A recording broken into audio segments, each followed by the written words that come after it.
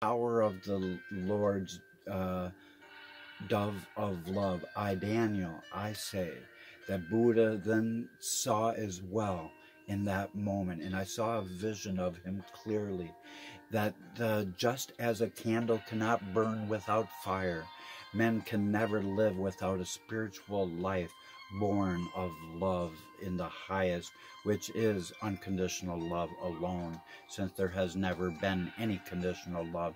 How many people have millions of followers on Facebook in the shallow world, and yet they're friendless because they're unloving people?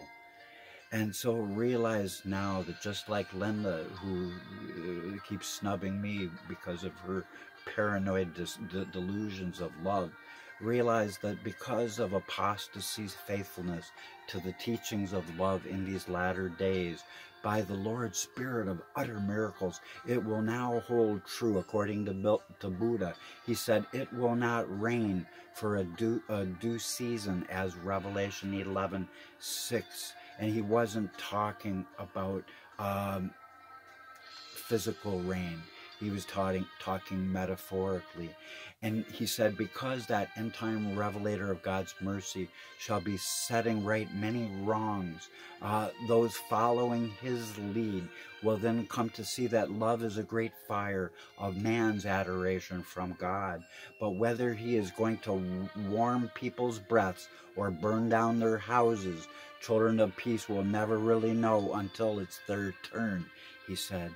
And then shall all those standing under hope, who is our rising Son of righteousness, our Lord of always, our Lord of loves, our Majesty of majesties. People, he cannot return.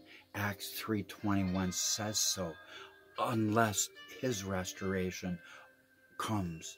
What restoration? Surely Elijah will restore all things. Matthew 17:11.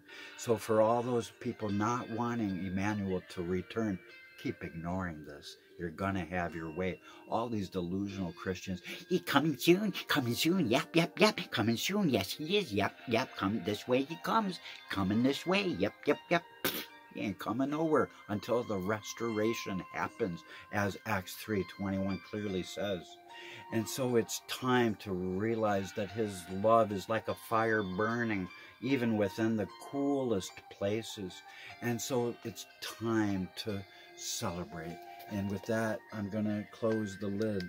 The messenger from the north, Isaiah 41 foretold. I don't think that the Canada should be ignored as the north. People, I am one coming forth with stammering, shocking lips, and I have gone like this to David Wood. I screamed at that former psychotic, who's still a little psychotic, who's still a Pharisee, a snake. I yelled at him at the top of my lungs. It was as though I was possessed, and I wasn't possessed. I did that on purpose, and I posted it on YouTube so people can see me deranged. And if you want to watch that one, please do. It's the one with the devil horns and the devil mask, preaching at David Wood, who will never accept a challenge because he's spineless for debate. And so are all people on this world. No one will debate me because no one has a chance of winning, and they know it. There is no ground left for anyone to stand onto with me. I have all the answers and they have none. Bye for now. And if you like this channel, you better share it or we're all frigged right up.